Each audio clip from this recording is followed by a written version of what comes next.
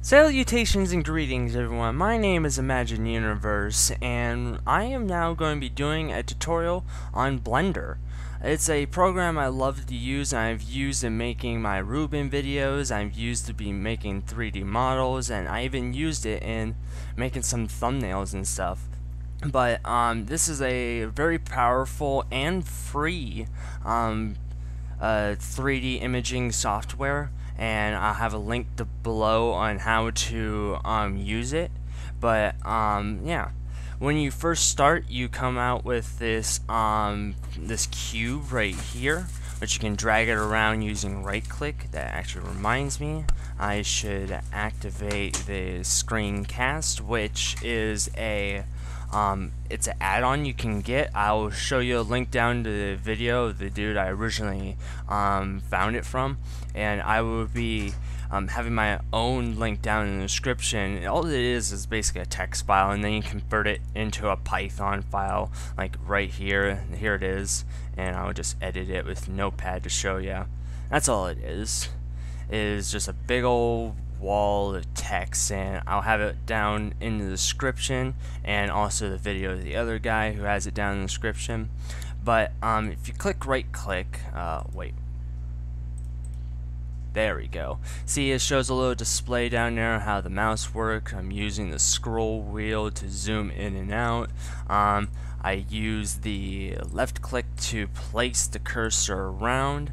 The space bars for extra commands, like if I spell in snap, I get the snap command, snap cursor to center, so it'll be back in the center of the images, and right click would to drag an item.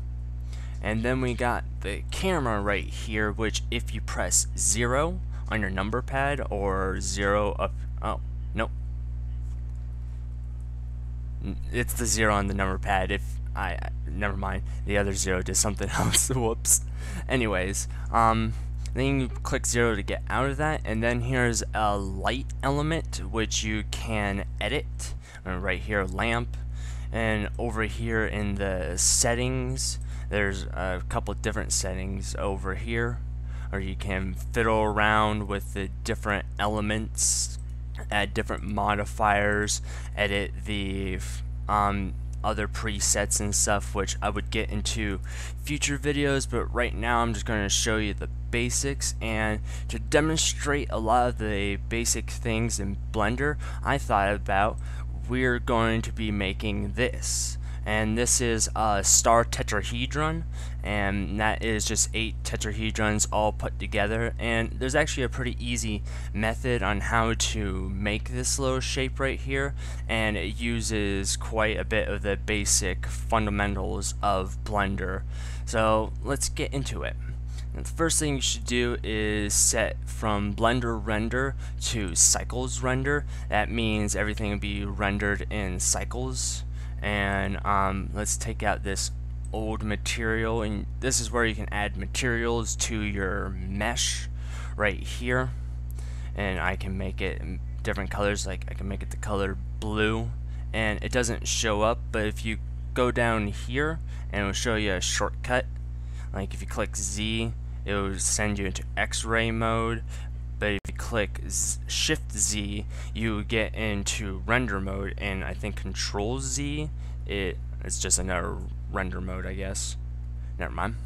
But if you click here, you can show the material, and I don't know why it ain't rendering. There it goes. So now we got ourselves a blue cube, and right now we're going to go tab to get into edit mode.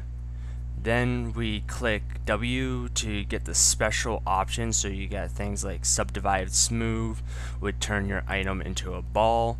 Control Z is obviously undo.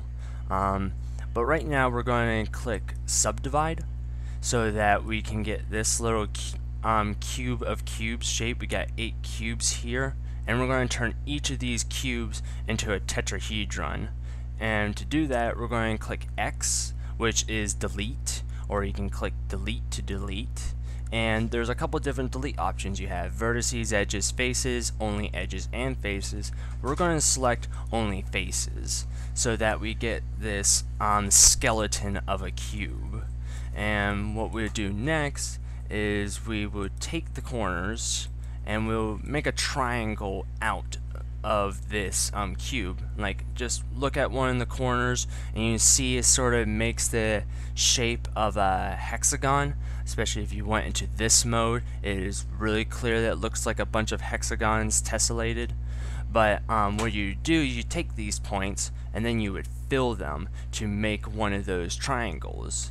And then is this the wrong spot? Yes, this is the wrong spot. Okay, you go from this point, so you make a triangle pointing upwards, so that when we click these points right here, you get a point that's coming outwards. And then you can click Control to find a path to another point, or you can click Shift to just directly select another point. I don't know why it doesn't show up on the display thing, but those are a couple other tricks you can do. So just select down there and you make another triangle, and then we will finish the triangle like that. We go down here to select faces now, and if you click the letter L, it'll select all the available actual connected vertices or faces, whatever mesh you have that is actually rendered together. And what you would do now is you go down here to where you got the little spheres and it says pivot point, and you change your pivot point to be the center, the cursor right here. And you can tell that where the pivot point is by this little white circle that appears. And from that, we can do Shift D, where we can duplicate it, and we can move it around, but we're going to right click to let it go, and then we're going to click the letter R to rotate it about any one of the axes, and we rotate it by 90 so that it would fit right down there. And then we would click L to select the other mesh, and we'll duplicate it again, and we just do this to another axis, and again to the final axis. And this time we'll do 180 so it'll fit perfectly over there. And that's how you make your tetrahedron. Pretty simple and straightforward. And if you wanted to do something like make all these tetrahedrons mesh together, you would click space and you do delete or remove doubles. So it removed 15 vertices. Now all of these meshes actually work together as a complete mesh, and they seem to also have gotten stuck to the skeleton, and they're not connected to this one down here. That was but anyways, that's how you would make that. And I hope you guys enjoyed this Blender tutorial, and I'd love to see you guys in the next one. Catch you later.